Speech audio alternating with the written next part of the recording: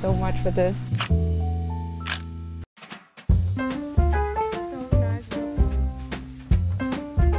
It was a lovely Saturday morning with wonderful weather, and oh boy, I would have loved to stay in bed all day long.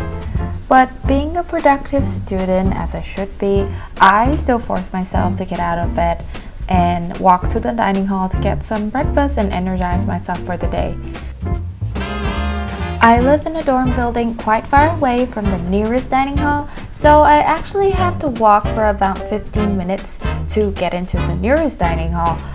But being a big foodie that I am, I wouldn't really mind sacrificing a little bit for really good food.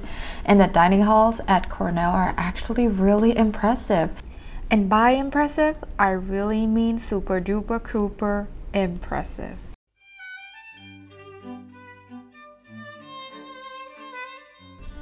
I don't think that I'm exaggerating when I say that Cornell Dining Hall might actually be on par with some fancy, luxurious hotel in Vietnam where I'm from, because we do buffet for every meal, like regardless of day or night. We always have a huge selection of food for students to choose from the hot dishes section to the salad bar to the bread section. Here at the bread section, we have croissant or like croissant or pain au chocolat. I don't know how to speak French. And I really love the melon here at the salad bar, and they have some really nice dressing too. In the drinks counter, we have juice, we have soda. There is even Cornell dairy milk, which is produced by Cornell-owned milk factories. We actually have our own factories on campus. My favorite thing to get in the morning is a really nice crispy waffle, and we already have readily made waffle batter in a tank, and I just need to pour that into the waffle machine and wait for a few minutes.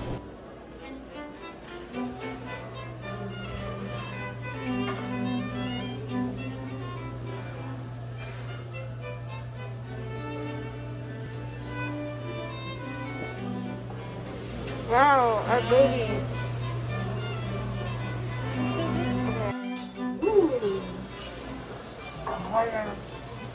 Oh, it doesn't fit. It's so big. It's for him. It's special. Hello, Tammy. Hello. She's better at arranging food than me. Doesn't look like such a mess. Kind of a disaster. It's delicious though. It's better than mine. Piling up together. Let me take this out so people don't misunderstand that I get sponsored by Pepsi. Endorsement of Pepsi. So today we're gonna do something very interesting that is packed with college students. Can you guys guess what it is? Can you guess?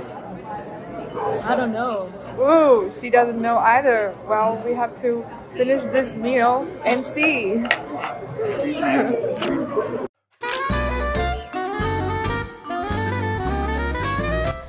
I shall introduce you all to Club Festival, where all of the student organizations on campus introduce what they're doing in the year to new students who are lonely, confused, worried, troubled, bewildered, disorientated, distracted, perplexed, and puzzled.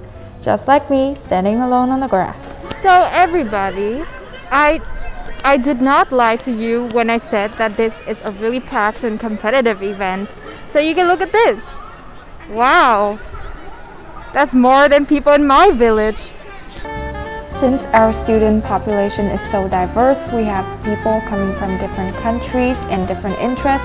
There's so many types of activities that you can choose on campus, ranging from cultural activities, political union, or even like creative things like art and magazine. There are some even professional clubs that are dedicated to professional development, like finance, for example, which has crazy low acceptance rates, such as 1%, even lower than Harvard college admittance rate. But it makes sense in general that in such a prestigious environment, there are really selective clubs as well.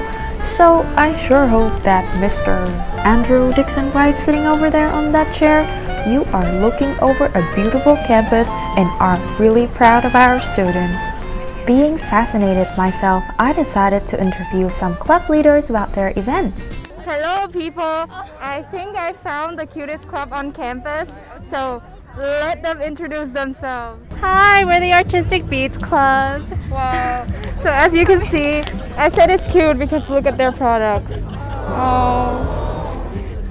I really want to make cute things like this. Being talentless like me, this is going to be a great escape. It is. Okay, people. I think I found the coolest club on campus. And what are you guys doing?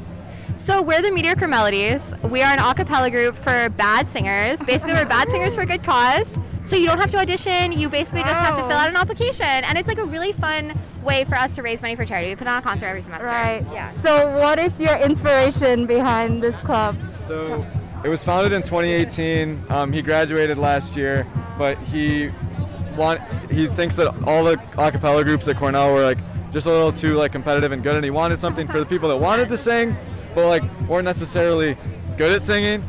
So he made the Mediocre Melodies, which is a great name. You have to admit it's a great name. It's a great name. Can you guys do a quick performance here now? Or? Well, you gotta save the performing for the concert because we sell our tickets, we raise the money, we get the Venmos coming in. So if you guys want to see us perform, you gotta come to our concert, which will be at Call Auditorium in November. Right. I think. Okay, if you suck at singing, you're gonna go here. Yes. Come to our club. Thank you guys so much. Yeah. Oh my god. So, funny side story when I'm editing this video is that I actually applied to the Mediocre Melodies Club and they were supposed to be not competitive, but guess what? And I am rejected from the club. I thought that they're not competitive and like everyone can get in, but apparently I didn't. So is it because like I'm too bad at singing that I'm not even on the mediocre level, or am I like too good at singing so they didn't want to accept me? It's a dilemma. Like, I don't know. But the point is just that the club here is so competitive. That's all I'm saying. Let's get back to our original adventurous story. So we decided that it would be smart for us to temporarily escape from the huge crowd in Club Festival. Tammy and I started walking into our school library cafe to buy a Starbucks drink and prevent us from dying because of dehydration. But oh my god, look at the room over there. There were so many other students that had similar ideas. Well, they always say great minds think alike, so I guess our case is not an exception. Everywhere we see college students precariously peeking and secretly seeking for their drinks, which are sitting and waiting for them at the counter. After 30 minutes of waiting, this is a footage that proved that we were resilient warriors and we finally got what we want. We decided to put an end to the competition. Cheers.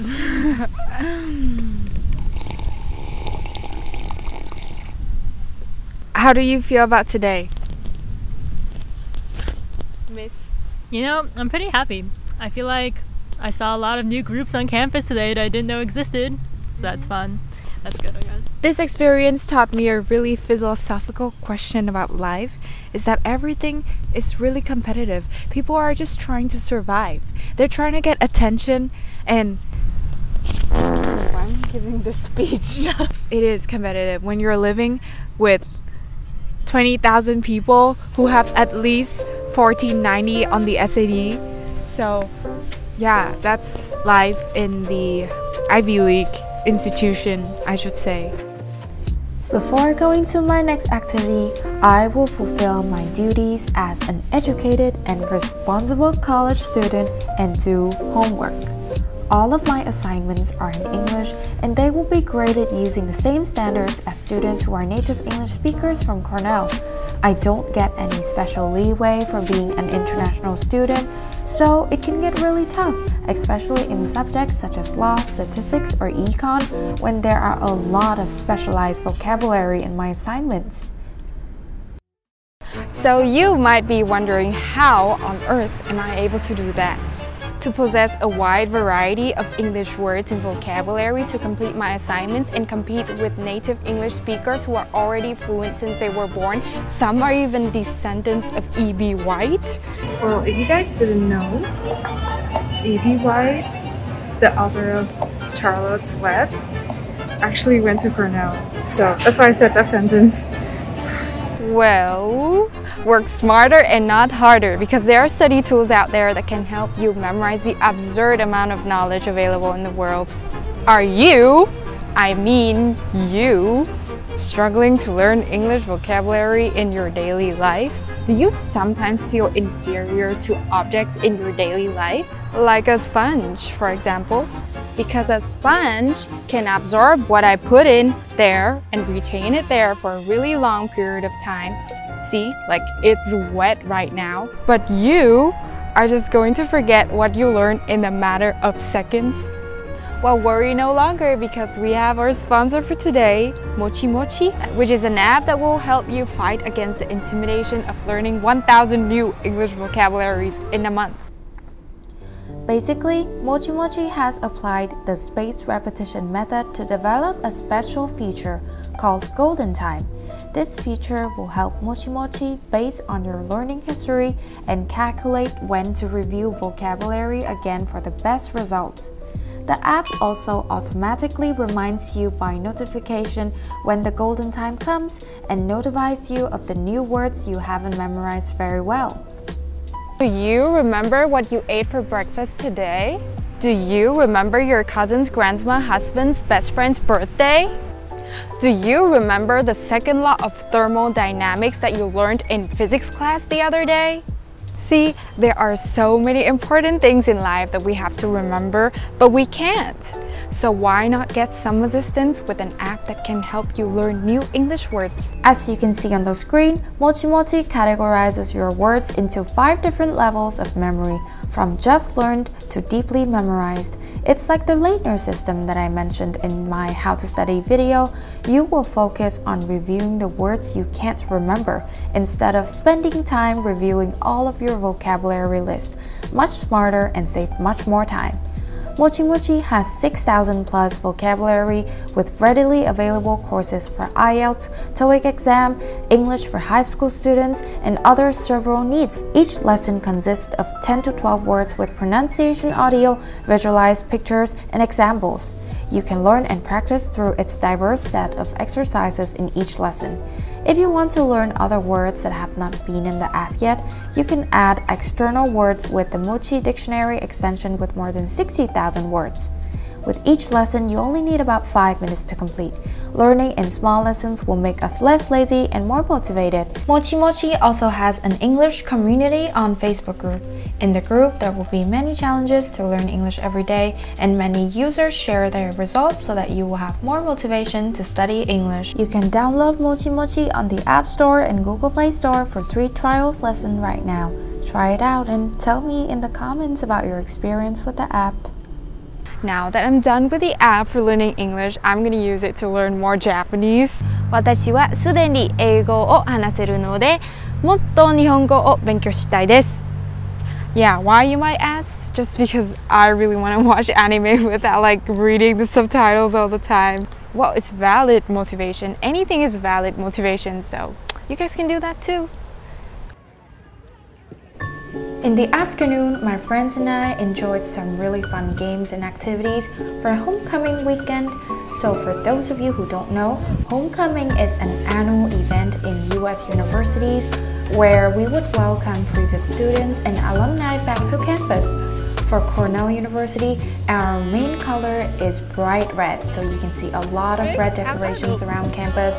Me and my friends also try to blend into the mood by wearing some of the school merch as well.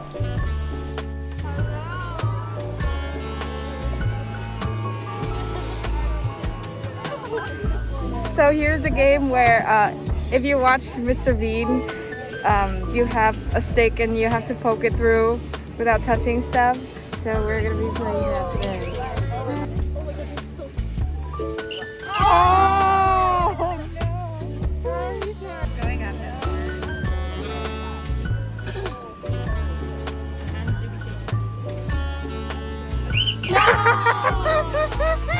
Woo! Okay, let's see if we can do it.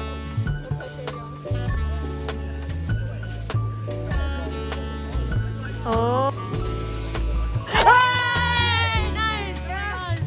Yes, and! For your birthday! Oh, thank you!